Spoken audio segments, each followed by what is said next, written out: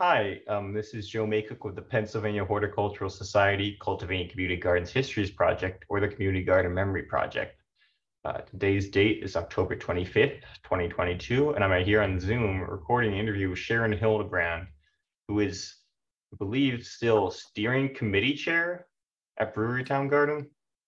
Yes, that's true. Yes, so you've been involved with the garden since its inception, as far as I can tell. But before we talk about the garden itself, I wanted to ask you a little bit about your background. So where did you grow up, and did you or your neighbors have gardens there?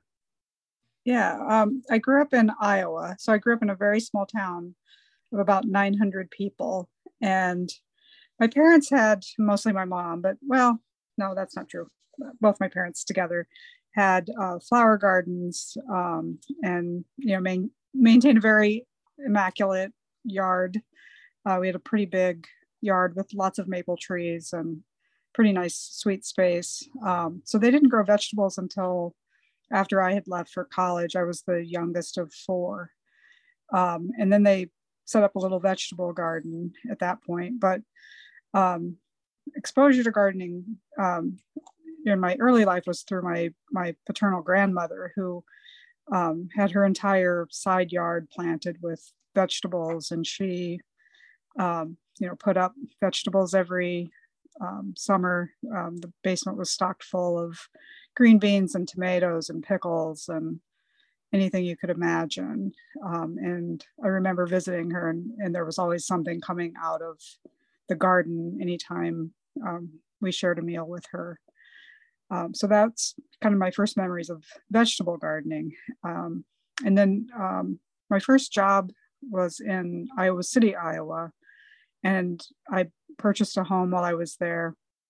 And again, had a fairly nice sized yard, and put a pretty big kind of combination of vegetable and flower garden there. And lived there for about 10 years and gardened that entire time. So that's kind of the beginning roots of my gardening. So you kind of combined the the different initial strengths of your parents' flower garden and your paternal grandmother's vegetable garden on your own. I did. But, yes. But so you learned to garden from your parents and your grandmother then mostly? Yeah, I would say so. When I purchased my home, I was living there with two other people, and we all kind of pitched in, but mostly, I guess the concept was pretty much mine. We all labored in the garden together, and reaped the benefits together. But I had kind of a pretty clear vision of what I wanted to do. I had a little herb garden off to the side too that was really nice. Yeah. And some of that may have come from doing some traveling and just visiting gardens and getting some inspiration and ideas from that as well. Say more about the traveling, because visiting gardens is something that's always interesting to me as someone who I did my thesis on garden history.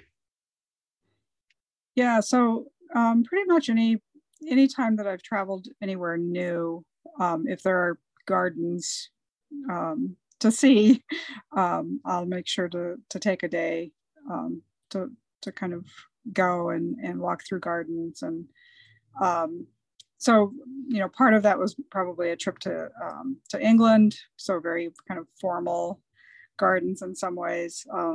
Later, other European trips to France and the Netherlands. Got to see some beautiful gardens there too. So yeah, that all is kind of been inspiration, I guess, for something to aspire to, although I don't think I ever really see that through. But I admire those gardens nonetheless. Yeah, and I mean so in addition to the influences of your parents and your extended family, you also are drawing on these influences when you're gardening on your own for the first time. of formal gardens in England. Yeah. Very cool. Yeah. But so I want to jump forward a little bit. I mean, and I will, I guess, let's jump forward a little bit in time when you move, after you've moved, I assume, to another big gardening place, Philadelphia. Mhm. So I understand your history with the Brewerytown Garden site actually goes back to before it was what is today Brewerytown Garden, when it was a garden which, well, the Marathon Grill directed Marathon Farm, right, in Right. 2011, Hmm. and that had a small community section. So how did you come to that site? So I bought a house in the neighborhood in Brewerytown in 2004, and nothing was really happening up there. And honestly, I don't remember kind of, it was just around the corner from me. I lived on Thompson. The garden is between Thompson and Master, so it was really just around the corner. But I didn't spend too much time walking that direction. I mostly walked east, west, or south. I had some raised beds and some things on the patio behind my house. There was a large vacant lot right behind the house that had been a piano factory until I think it burned in the 1970s, and had kind of aspirations to garden there, but without knowing the owner or anything about. I was a little bit afraid to invest in doing that, so I never did. Anyway, been there for a few years before walking the dog one day started to see the work that was being done on the lot on 27th and Master, and just was kind of keeping an eye on things. And one day talked with who became I think his title might have been manager, but he was a neighbor who lived there, Eddie Branch. And Eddie had been given permission to basically build and fill plots to the south of what Marathon was using for their farm to table operation. So just on the other side of the greenhouse from where they were, and to rent those spaces to neighbors. And so I got in very early and invited a couple of friends who were also more in the Fairmount area, but close to the neighborhood too. And so we just had a heyday. In those early days, there were maybe a dozen of us that were gardening there. We didn't really interact very much, beyond saying hello as we would come and go and run into each other. It was just kind of, we were all doing our own thing until we started to see that Marathon was losing interest in their operation. And that's when we started really kind of talking. Yeah, so was that like, when would you say that was? Like around 2012 or 2013? Yeah, probably so. Yeah, Yeah. I think that's right. Yeah, I saw an article about neighbors who were organizing about how it was being neglected in 2013. So that checks out. But so then you get this, so the plot, so at that point, what does there's already articles out there about what the plot kind of looked like at that point, like weedy, overgrown, Mm-hmm. underutilized. So man, there's a lot that, like, I guess, I don't know. But so then how does it come about from your perspective, um that you get into contact with the people, um to turn it into a long-term community garden?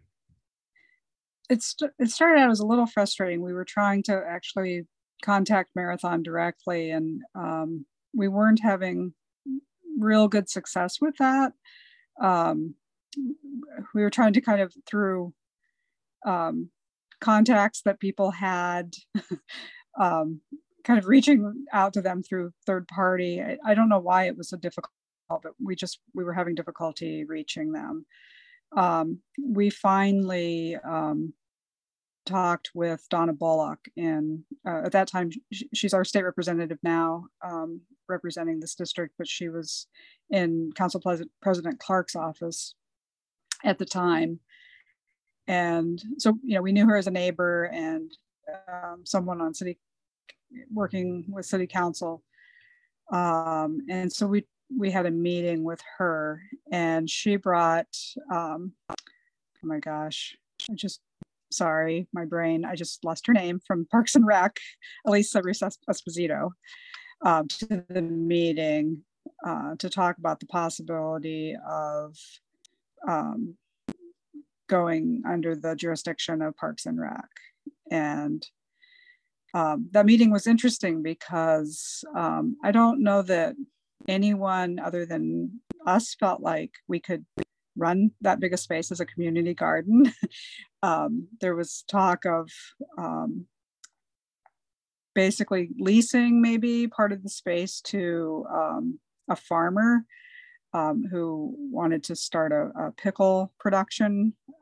So they would have been growing cucumbers mostly, I think, on the other side where Marathon had been. And we really didn't want that. We wanted this to be a neighborhood gathering space. And we really felt like we could bring enough people to the garden to keep it in good shape and yeah, really turn it into a community resource.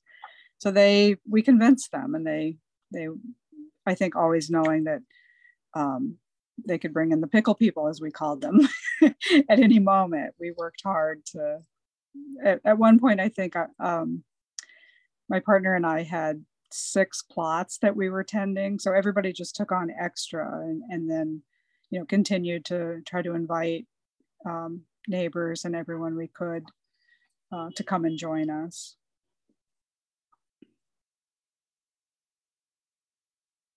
Wow. So it was kind of more of it was kind of a touch and go thing on Parks and Rec's part at the time. It was a little bit. I mean, they were just getting started also with the FarmPhilly program. And so, yes. Yeah, we were at our beginning stages and they were at theirs. And so we were kind of learning and growing together. And then we still had city council kind of not maybe convinced that we could pull this off. So, but we set out to prove everybody, not to prove them wrong, but to prove ourselves right that we could do it. We knew we could. Yeah. I mean, it is a big space. It's kind of reminiscent, I think, in the array of different individual spaces you have among the garden and in just the overall kind of size of Bell Arbor Community Garden, I think. But I think I feel like it's bigger than Bell Arbor, but I might be wrong. Yeah, we're right around a half an acre. So yeah. Sure. I think that's about the same size. Yeah. But yeah. Seems like. Yeah. But so you get Parks and Recreation's blessing with the understanding that pickle people are a potential, backup on their part. And you set out to prove yourselves right. I want to ask at this point, because now obviously, I mean, and you also I want to also say at this point that you have a very well-developed website with a long history of the garden. And there's a lot of articles about the development of Brewerytown Garden. So I don't feel the need to ask about everything that has happened. But I want to ask at this point, you've got Parks and Rec's blessing. You've gotten, yourself and your partner and friend, community, and, neighbors and whatnot to manage as many plots as you can personally and try to get more of them out. And I know now, obviously, as I said at the start of the interview, that you're the steering committee chair. Mm-hmm. So what roles have you played in between those years? And during, your tenure with Brewerytown Garden?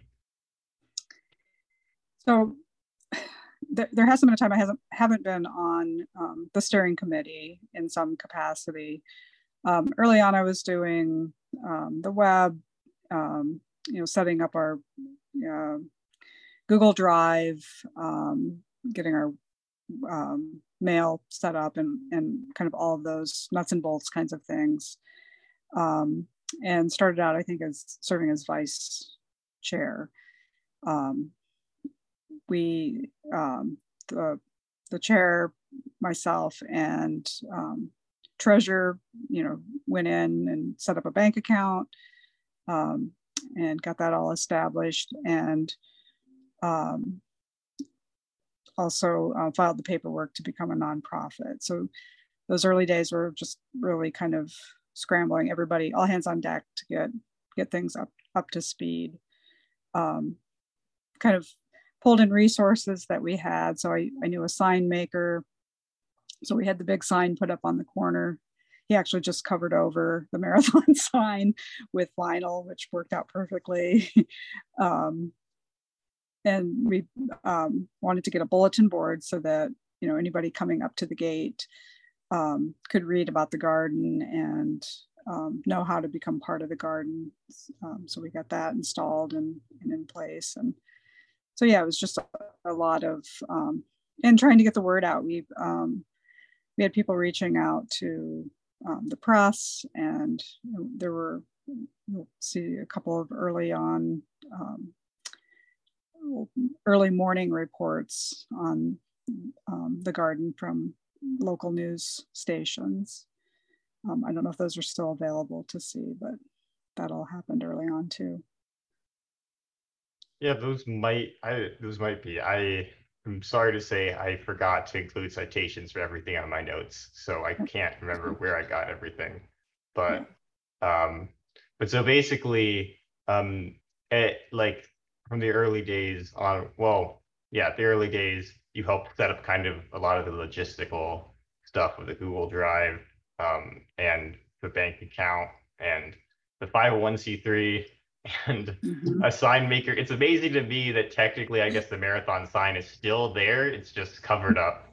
But because the sign and the bulletin board, I also want to say, are some of the first things I noticed when I visited the garden, which I've done a few times, just walking. I used to live in North Philly, and it was a stop along the way from my place to Fairmount.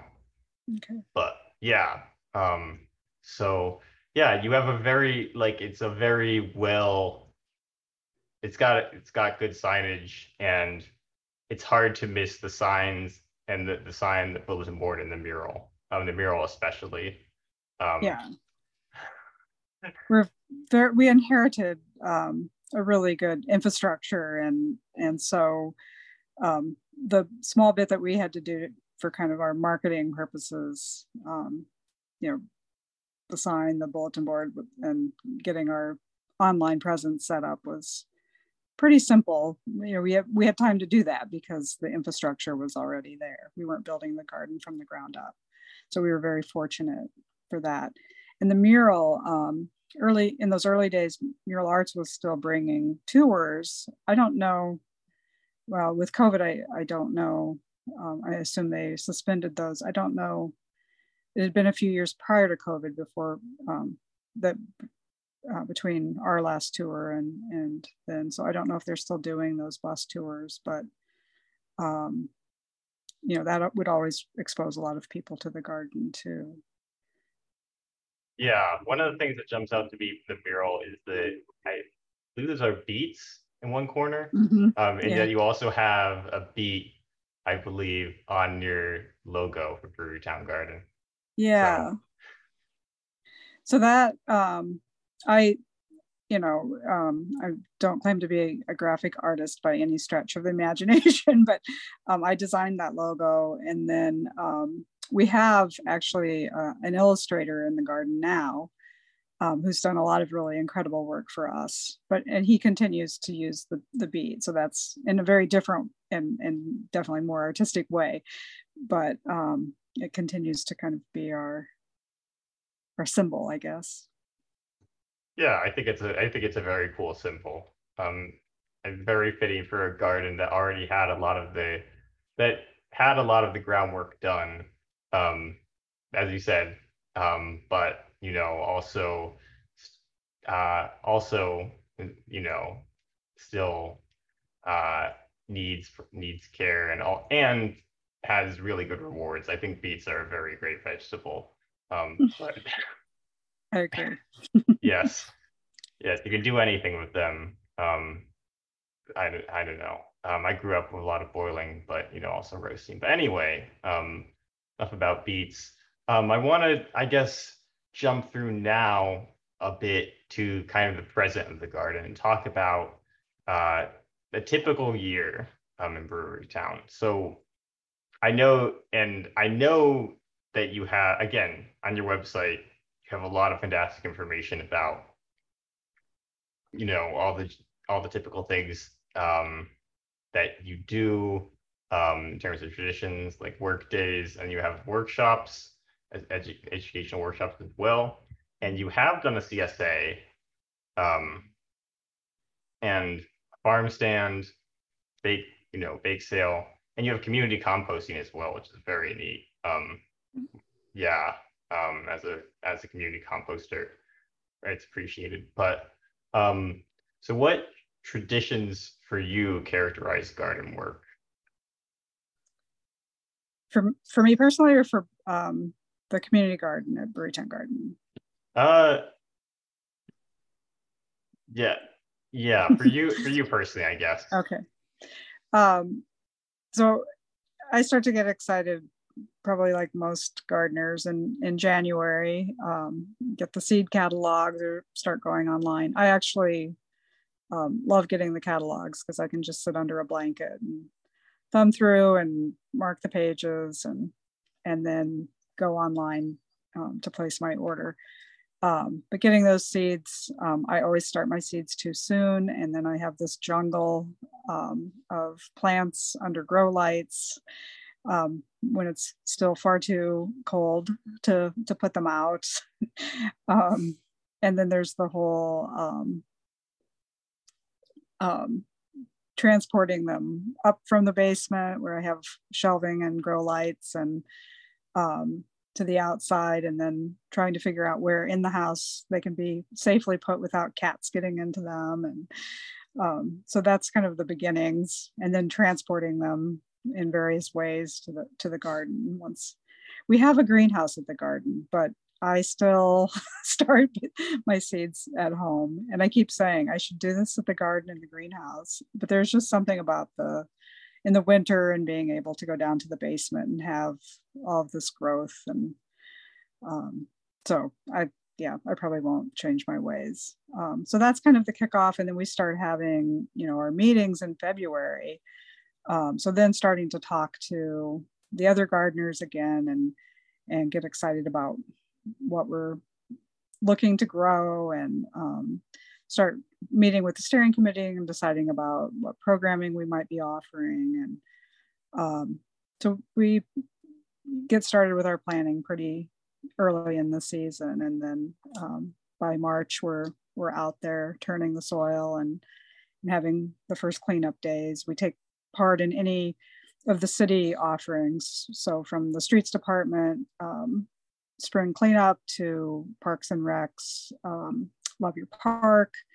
You know, we participate in all of those in addition to things that we organize ourselves.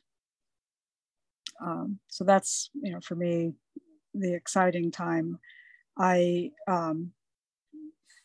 have less love for the garden in the heat of the summer and when the mosquitoes are biting, but that's also an exciting time when you're harvesting, and can also be daunting when you don't know how you're going to end up processing all of those tomatoes or where you're going to.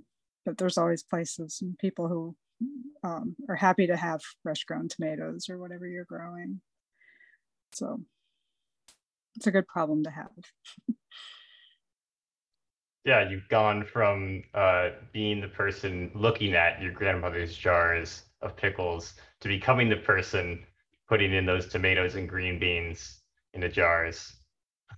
Yeah, absolutely. Yeah, I think about her every year when I do it. My brother and I talk about it a lot too. Yeah. But so then you kind of have the heat of summer harvesting. Um, what happens? What's you've gone through kind of winter and spring and summer now. What are you doing fall? So it's so funny. We run our farm stand through the end of September, and it's always kind of um, a breathe a sigh of relief when that last Saturday of September has come and gone, and you can now put the farm stand to bed. And as much as we enjoy it, and sometimes we, make more work out of it than it needs to be. Like we borrowed a cider press from the tool library at PHS this year, and did apple cider for all of our customers at the farm stand, and it was a lot of fun, but also just another obligation, another thing to do. But so then it just feels like things are coming to an end. But no, we usually do some kind of fall celebration in October, and in fact, we hosted this year Neighborhood Garden Trust celebration, and then that same week we had a movie night for the kids where we popped popcorn and showed the movie Coco, and had, oh gosh, probably close to 50 people in the garden for the movie. And someone from the garden decided, let's do a Halloween safe trick-or-treating for the kids. So they've got games lined up, and prizes and candy and all sorts of things for a costume party for kids in the neighborhood on October 30th. And it doesn't end then. We continue the Wednesday before, no, Tuesday, I think, before Thanksgiving. No, it is Wednesday, sorry. We have a Thanksgiving market that we started running a few years ago. So we buy turkeys through the common market. So we take orders ahead of time. And we ask people to consider buying turkeys for donation too. We usually line up some families that we can donate to, and then we order traditional vegetables that we sell at the market the day that people are coming to pick up turkeys. So you can come buy vegetables whether you ordered a turkey or not, and then again we donate to families a nice turkey dinner for their Thanksgiving. So that's generally the end of the year, which is gives us a couple of months where the garden's pretty quiet other than the composting. Got it. Yeah, I mean, I was going to ask next about, garden recreation, so I'm glad you got to talk a little bit about a movie night. I know that you do those throughout the months when you're active as well, right?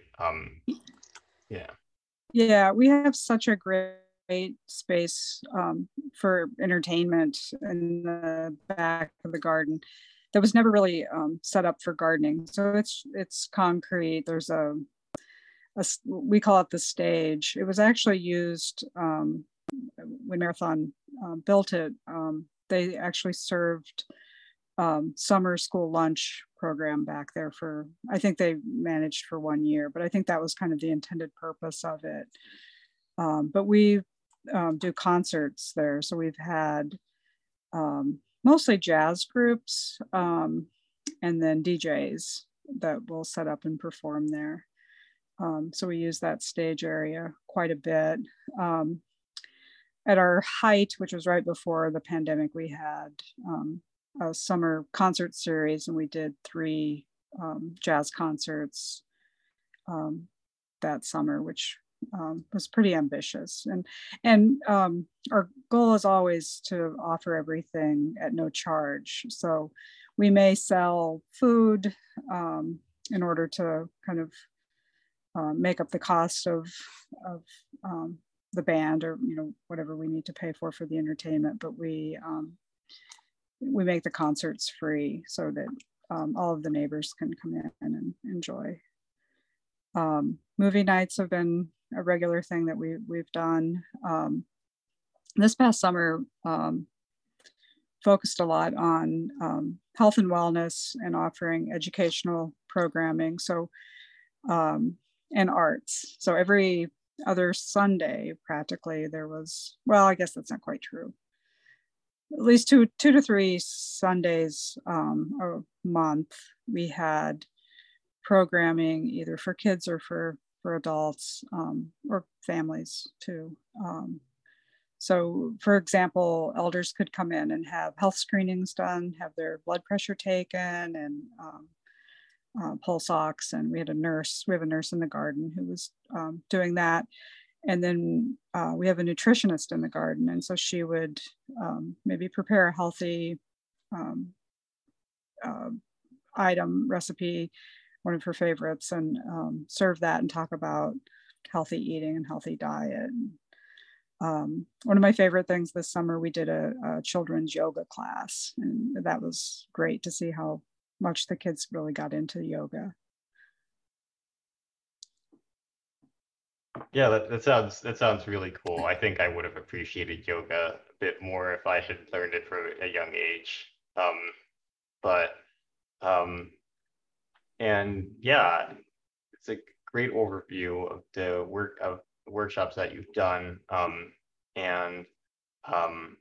So thank you for sharing that information. I want to ask though, because you brought it up, that the height of the concerts was prior to the pandemic.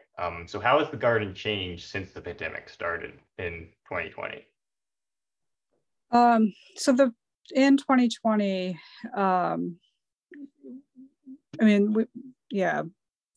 we made major changes, and then we've actually kind of circled back to some of what we had been doing. We were offering a CSA in the spring where we were growing a few things, but we were ordering through Common Market, and subscribers would come, and we would have everything laid out, and they would pick up, the items that they could pick out their own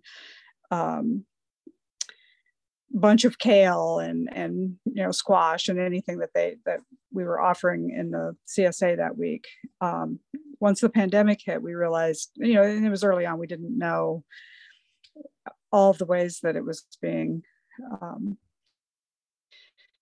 people were being infected. And so we moved to the pre-made boxes. And so we started offering our CSA that way. And so people could just come in and grab a box and go. That year we didn't do our farm stand, but we were still growing food and giving it to neighbors down on the corner where we would operate our farm stand. We became part of the Farmers to Families program with Common Market. So we were giving 400 food boxes away every Saturday. And we had received a grant from Arnold Bread for a couple of projects.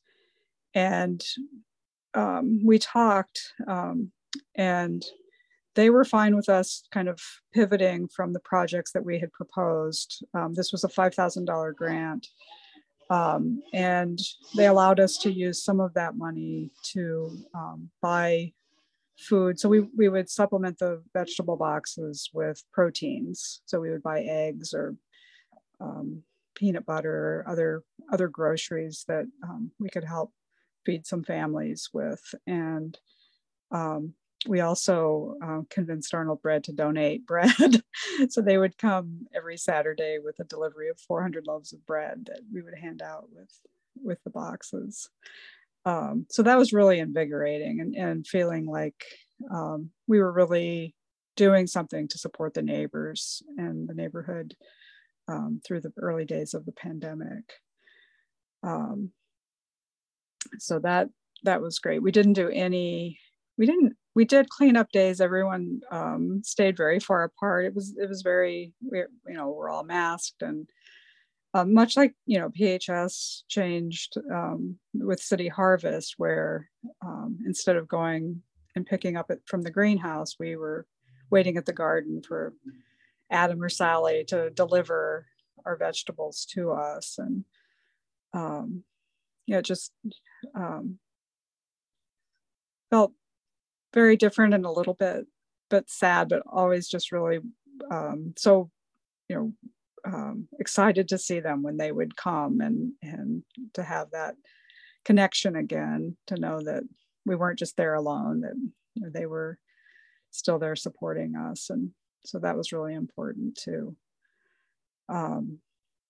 So since then we've started to, the other thing with programming, we had applied for a grant with No Kid Hungry and Cooking Matters, and which I think is a federal grant, and we received that.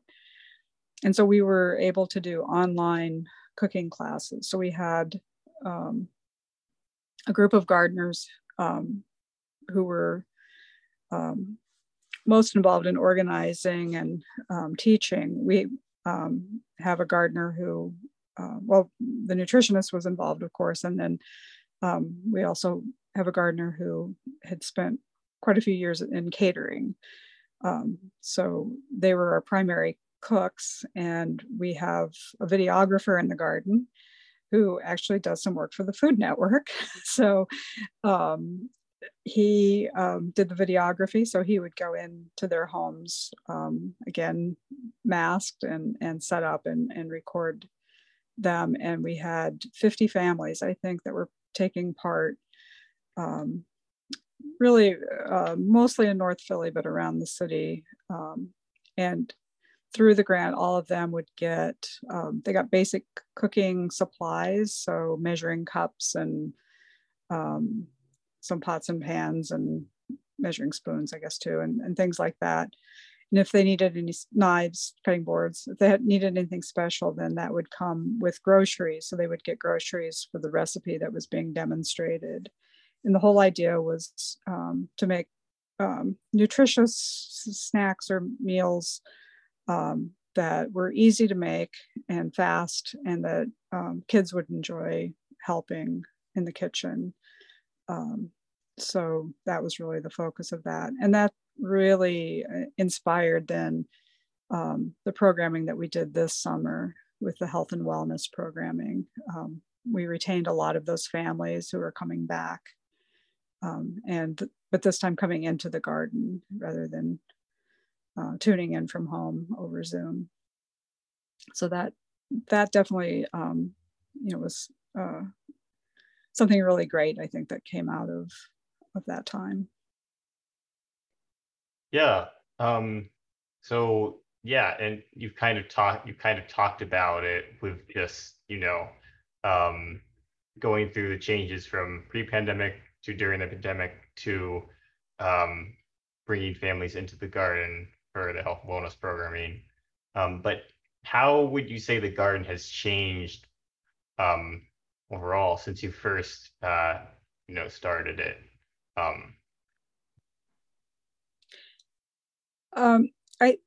One thing that I noticed during the pandemic and that has continued is more of, I think, I don't know, buy-in is the right phrase to use, but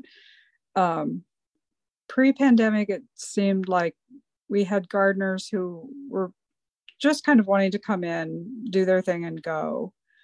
I think the real desire for community and need for community and some of the work that we were doing in the community really changed the focus for a lot of people. So whereas early on there might have been a smaller group of us who were offering the programming and that, during the pandemic and it's continued on, we have more people who are participating in kind of the common good programming that we do than before the pandemic. And so I think that's one big change that I've noticed.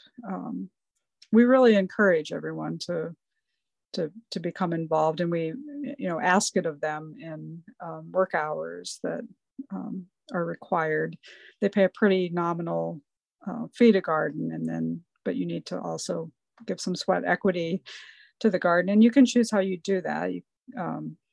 We all have different schedules and different strengths, but people have really, I think, post-pandemic stepped up more to share their own interests and ways that they can really contribute to the garden and to the neighborhood.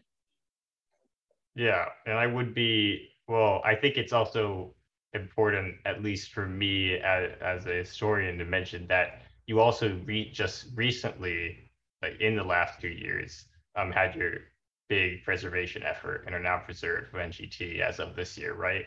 Right. NGT be the Neighborhood Gardens Trust. Yes.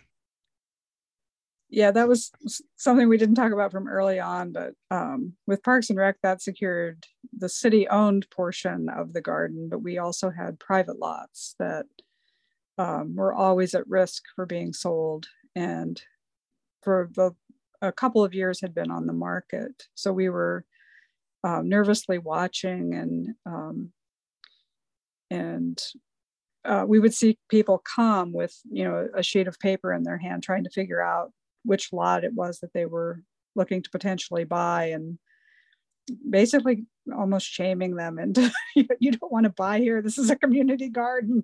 If you build a house here, you'll block all our sun. We won't be able to grow vegetables. And so we weren't rude, but we also weren't all that welcoming to people looking to buy our land. And then, of course, contacted Jenny and Marlena and Shamor, and we're able to work with Neighborhood Garden Trust to secure those lots. And have to also credit the owners who were willing to wait. The lots weren't selling. I don't think I think this was their best option anyway, but they agreed not to sell while we were trying to secure the money from the state to purchase the lots, and so that helped us out too. So yeah, it's all secure now. Yay! So speaking of positive things, I guess, do you have any favorite stories you want to share about Brewerytown Garden and your experiences in it? Oh.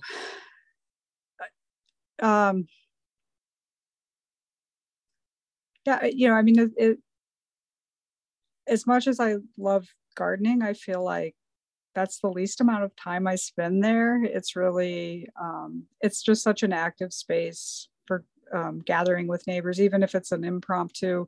We also have the rec center across the street, and so gardeners will make a date to go over for adult swim at the rec center, and then go back to the garden and have a little nosh and maybe a glass of wine after a swim or something. And so just the way it becomes a really nice gathering spot for neighbors to just sit and relax. We didn't talk about I mentioned the Arnold Bread grant. That money was to establish a sensory garden back kind of behind our compost area, where we early on didn't even realize we had more land. And it's a little pocket garden back there that's just absolutely beautiful. And the minute you walk through the archway into the garden, the sounds of the city are just kind of silenced, and it's kind of amazing. So it's a great place, and it's nice to know that people are going back there and just kind of letting the stresses of the day wash away while they sit and relax in a beautiful setting. So that's a favorite moment, of course. A funny story.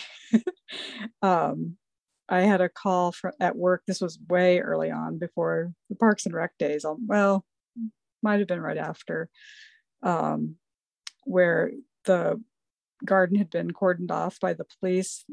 One of the gardeners thought he found a human bone in our compost pile.